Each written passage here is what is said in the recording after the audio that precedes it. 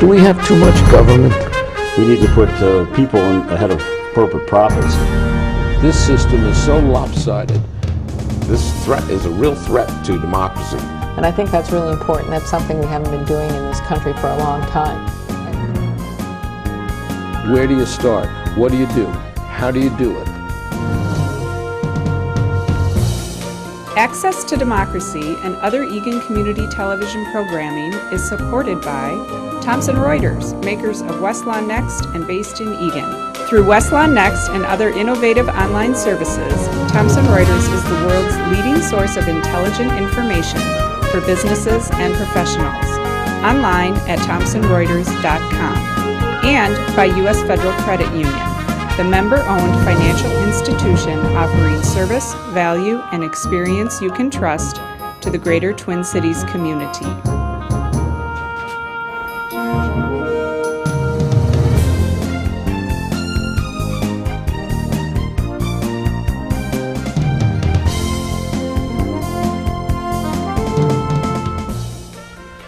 Hello and welcome to this edition of Access to Democracy. I'm your host today, Steve Francisco, and it's a real special privilege and pleasure for me to introduce today's guest, Professor Hy Berman, Professor Emeritus of History at the University of Minnesota. Welcome to Access to Democracy, Hy.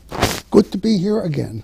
And I should tell our viewers who may realize you're a return visitor to Access to Democracy. Our friend and colleague Alan Miller has previously interviewed you for this show. This is my first time getting to interview you today, even though you and I have known each other, believe it or not, going back over 34 years. That is correct. In the interest of full disclosure for our viewers, I should tell folks that Professor Berman, I was a former student of his when I was an undergraduate at the University of Minnesota, and I was in your American Labor History course in 1978, and I had many professors during my time at the University of Minnesota. You were my favorite. Well, thank you very much. And I'm not saying that simply because you're the guest well, on the show today. I'm here. That's the only way you were able to get me, is to tell me that you're going to say this on the air. It pays to have connections. Yes. So, Hy, what I'd like to ask you to start out with is, why did you become a historian? Well, that's a good question. You know, when I initially was going through school, I went to a very special high school, a very highly competitive high school, Stuyvesant High School in New York, and that was a high school that was focused on science and technology. And essentially, I was going to be a chemist. Really? Yes. And when I went to City College, I was a chem major to begin with. And when I went through my advanced chemical courses, I said to myself, what am I doing? I am reading from a cookbook and following a cookbook, making experiments out of a cookbook. I'm not going to, I didn't go here to learn culinary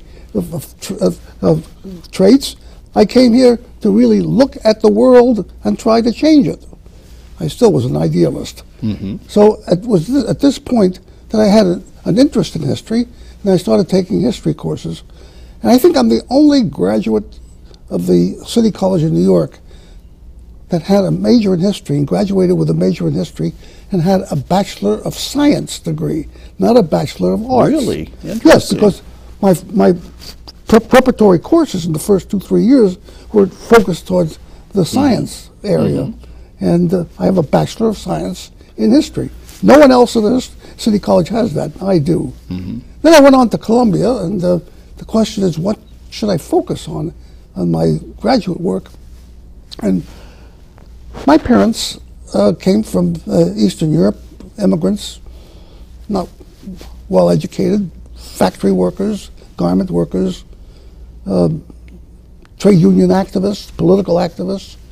And I said, well, why shouldn't I write my dissertation about not their experience, but an ancillary experience that they went through?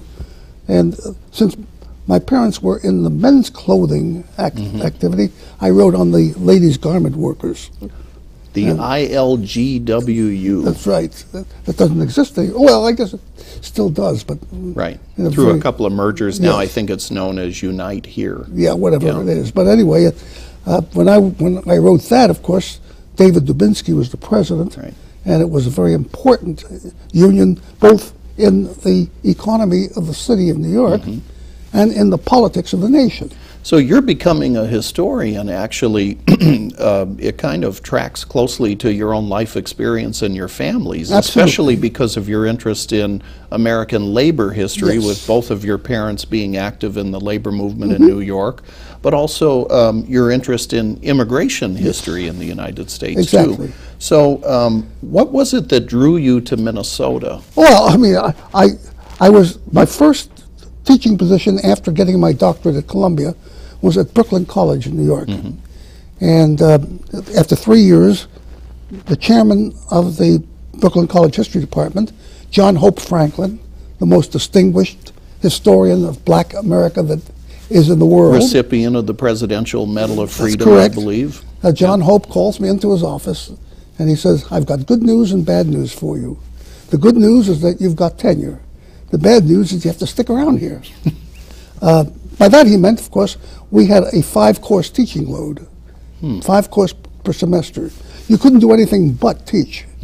And we had, research ambitions and things like that, and he did as well. He said, I'm leaving Brooklyn. I'm going to the University of Chicago. I think you should too.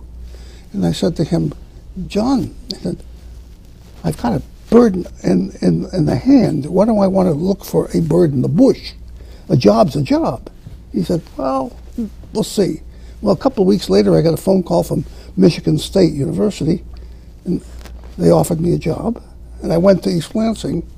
It was a permanent job. So we bought a house and started settling in. And at, 4 or 5 months after I got there, I got a phone call from David Noble, who was my good friend, professor of history at the University of Minnesota, now professor emeritus of American Studies. He said, we'd like you to come and give a lecture. I said, oh, sure, have notes, we'll travel, So I came to Minnesota, gave the lecture, and that evening... And this was what year? This was in 1960. Well, no, this was in the spring of 61. Okay. Yeah, spring of 61. April, May of 61, something like that. And that evening, having dinner at the chairman's house with other members of the history department, the chairman, Harold Deutsch, said to me, I was staying with David Noble at his house, I'll come by and pick you up around 9 o'clock because we have an appointment with the dean. And I said to him, what the hell do I want to see a dean for? I don't need deans. He said, oh, no, you have to. We're making you an offer. I had no idea that I was there to be looked over. Well, I said, hold on a moment. I said, I got to call Betty, my wife. And I called her up and I said, they're making me an offer. And she said, hey, does Minneapolis have sidewalks? And I said, yes. She said, take the job. Well, East Lansing didn't have any sidewalks. Oh, and my to her, goodness. sidewalks was a symbol of civilization. So what's happened from 1961 until the present time? Obviously, you became not just well established here, but really became one of the University of Minnesota's better known professors.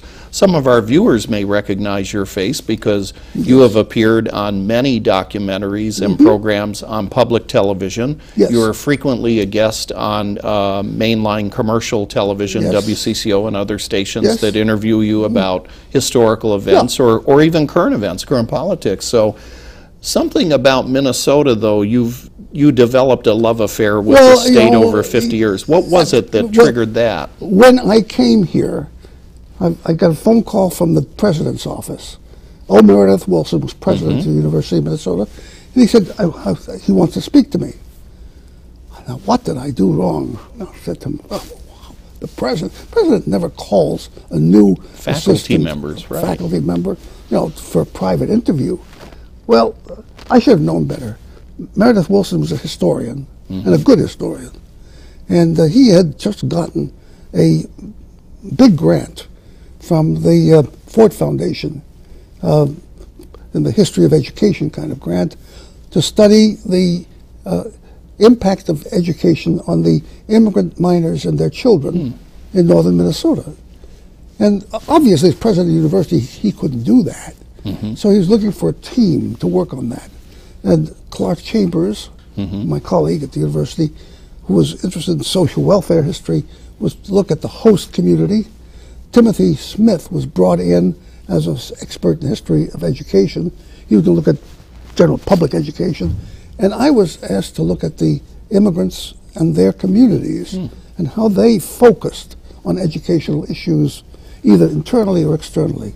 So I spent the next 3 years on and off on the Iron Range, where I got to know a young dentist who was then in the school board in Hibbing, and through him, his family. This was Rudy Perpich, and we became good friends. Who went on, we should say, to become the longest-serving governor in the history of the state of Minnesota. And this is a perfect segue, Hy, because I was actually going to ask you next. Yeah. You've not only explained and interpreted history, you've been called Minnesota's historian because of your vast knowledge of our state's history and politics, but your relationship with Governor Perpich, you went from interpreting and explaining history to helping somebody make history. That's right. You were one of Governor Perpich's closest confidants and advisors. That is correct. Tell us about Rudy Perpich. What was he like? Well, I mean, first let me say that this is, I think, very ironic. Here I am, a kid from the Bronx, who, you know, comes to Minnesota not knowing the difference between Minnesota, Michigan, Montana, all the M states, you know, and then within a couple of years, by default, becoming Minnesota's historian. I think that is very ironic. Now, to get back to your question, Rudy Perpich and I were very good friends. His family, my family were good friends. We got to know each other fairly well. When he moved here, first in the state senate and as lieutenant governor, we kept in touch. During the time as lieutenant governor, he was running the bicentennial project for the state, and he asked me to help him do that, and I did, you know, doing other things.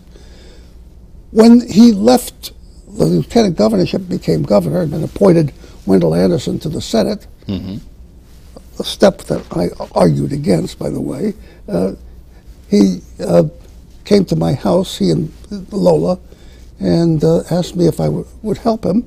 And I said I would do anything he wished, except take a leave of absence from the university and work full-time with him. Because in fact, you were my professor, you were teaching a full load at the U That while is you correct. were advising Governor Perpich. Absolutely.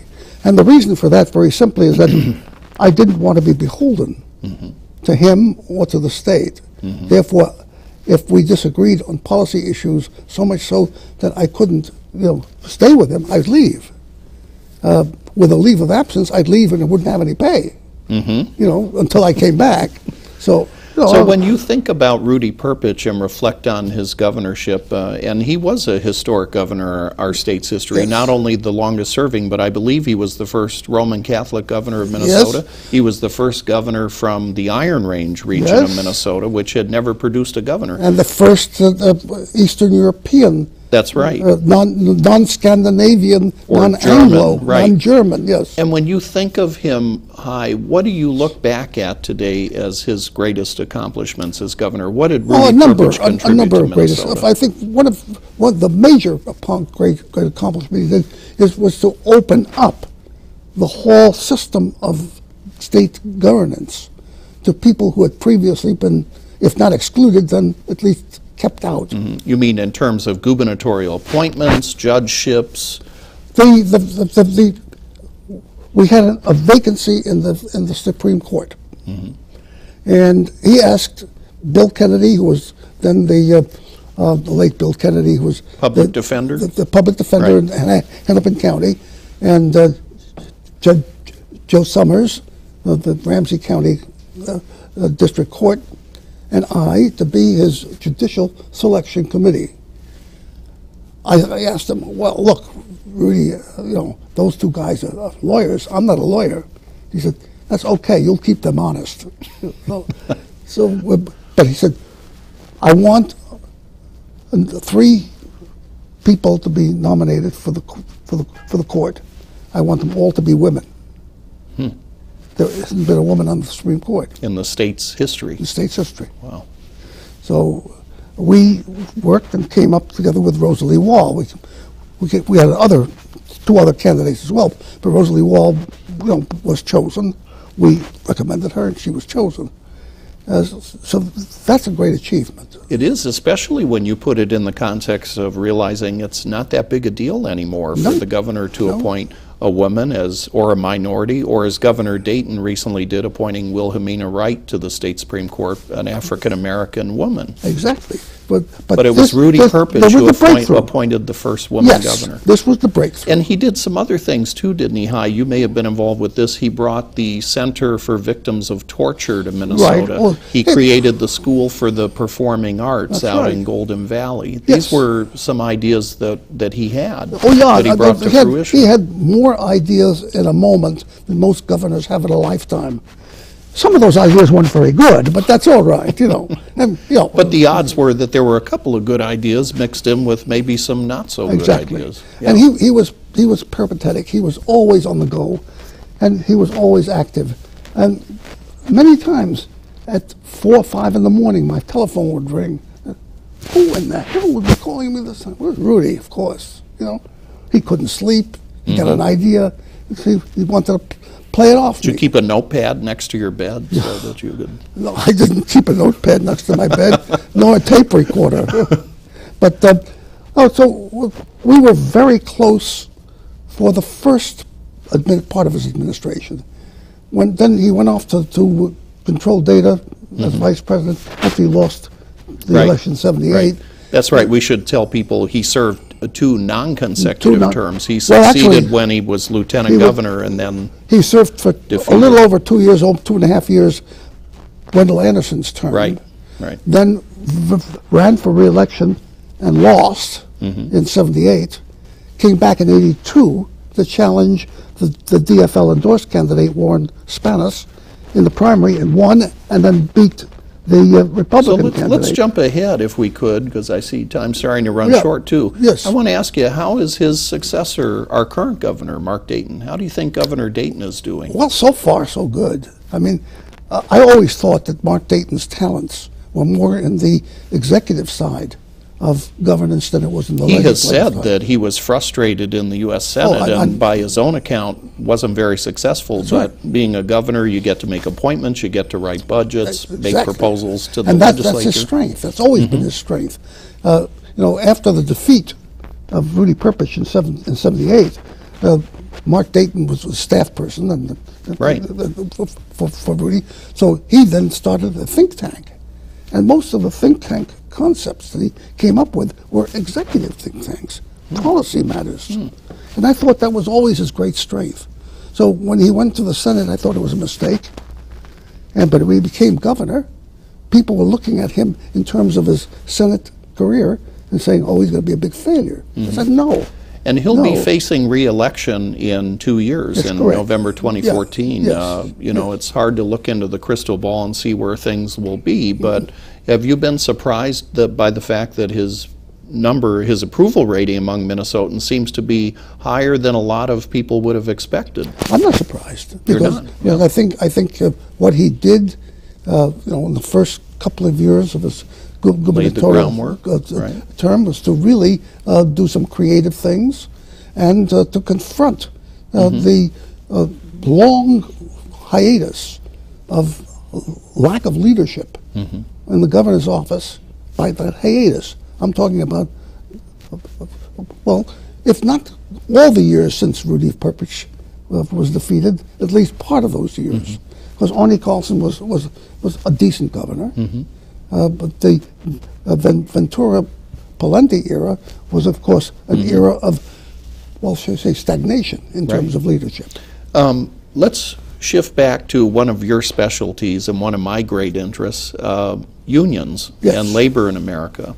As we sit here today in 2013, unions represent the smallest percentage of the private sector workforce that they have in 80 years. Certainly since the creation of the National Labor Relations Act, more than that.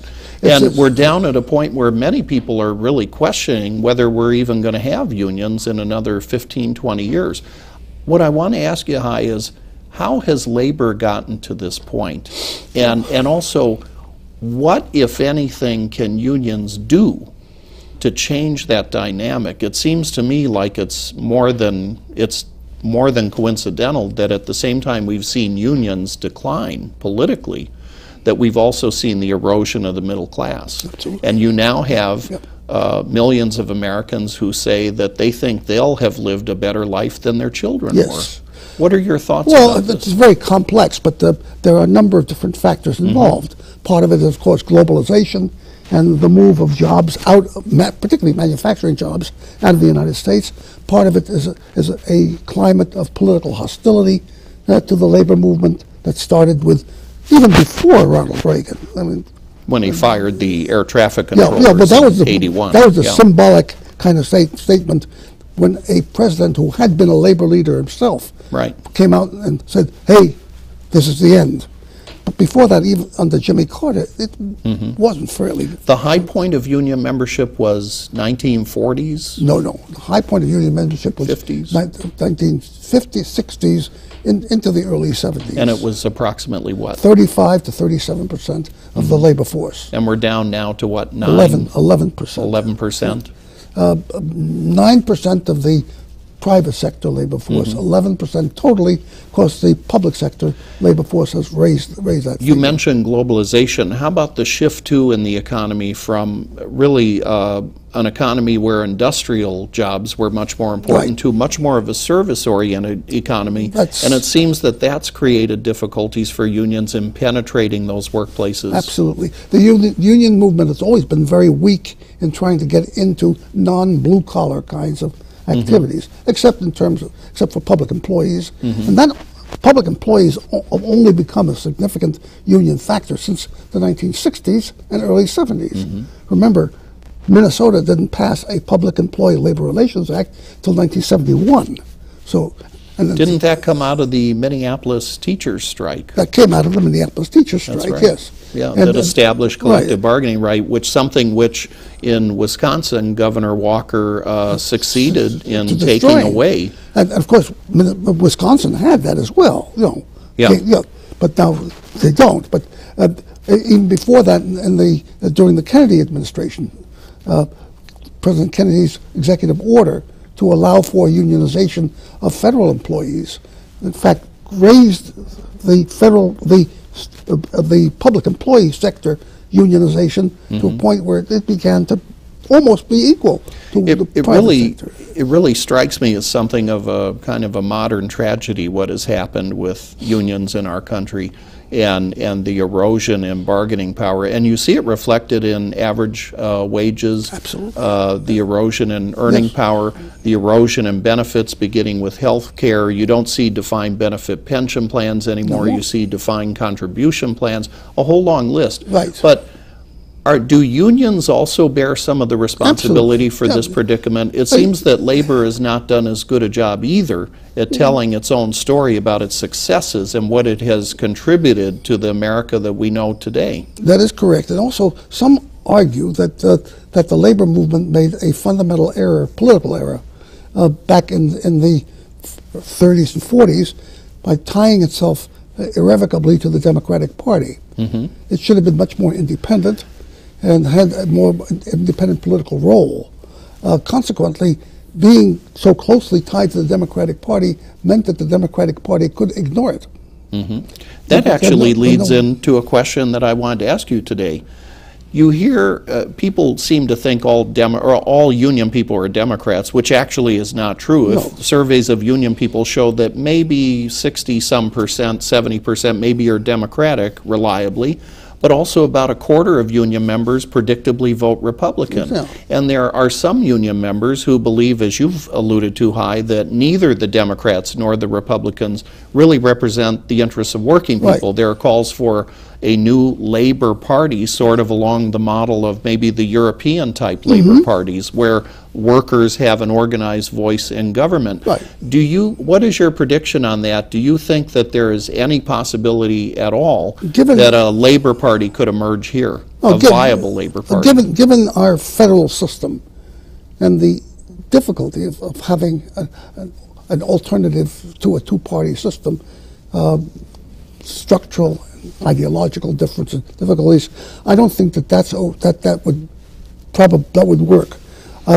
What I think could work would be the labor movement being much more like a nonpartisan league In other words, From North Dakota. yeah, the yeah, well, model. but by that I mean putting their strength behind specific candidates and specific parties who are willing to accept an agenda that really serves the interests of the labor movement and not tie itself to the Democratic Party. Say to the Republicans, hey, you know, you can get our vote too if you do certain things. Well, that was tried in Minnesota, at least, in 1886, when the labor movement, then the Knights of Labor, went to the Democratic and Republican parties, said, accept our platform and our candidate. You know, what do you think happened? The Republicans accepted the platform, and the Democrats accepted the candidate, and they were, you know. Let me ask you this about when we look at where labor could go, because historically, and this was true in your own family, as you explained at the beginning of this interview, that unions in this country really took off when they appealed to immigrant workers who were looking for jobs, who were looking for health care, who were looking for vacation, 8-hour-a-day, prohibition on child labor. And if labor is going to have a new chapter in America, could it lie with the ranks of the new immigrants that are coming to America, and even right here in Minnesota, where our population and demographics have changed significantly just in the past 20 years with the influx of Hmong, Ethiopian, Somali, Vietnamese, people from Latin America, from Mexico particularly. What are your thoughts about that? Well, I think we see that happening already. The phenomenal growth in the last 2 decades of the Service Employees International Union would represent people like that in the lowest and the most menial jobs in our economy. And they've been growing. They've been growing. And that continues to happen. So I think that's going to happen. Final quick question. We're down to about a minute, Hy. Yeah. I've got to ask you about our current predicament politically, nationally. Here we are sitting today on March 1st. Yes. We're facing down the barrel of sequestration, across the board cuts. Right. We seem to be a very divided country right now politically. Do you see this continuing for a while? No. Any prospect of change, or are we stuck in a rut here for a while? I think we're stuck in a rut. We have political gridlock. And the political gridlock is not because the electorate has not spoken its mind. But they are speaking. They're divided. But no, the electorate is not divided. If you look at the vote totals of Democratic and Republican Congress candidates, you see that the Democrats outpolled the Republicans by close to 2 million votes. Significant. But redistricting has made the Congress Republican and Tea Party. Yeah. Obviously, we are going to have you back. Right. We are going to have to continue this discussion. Yes. I thank you so much for being with us today. And Professor Emeritus Hy Berman, University of Minnesota, and a dear friend. Thank you, Hy. You're quite welcome.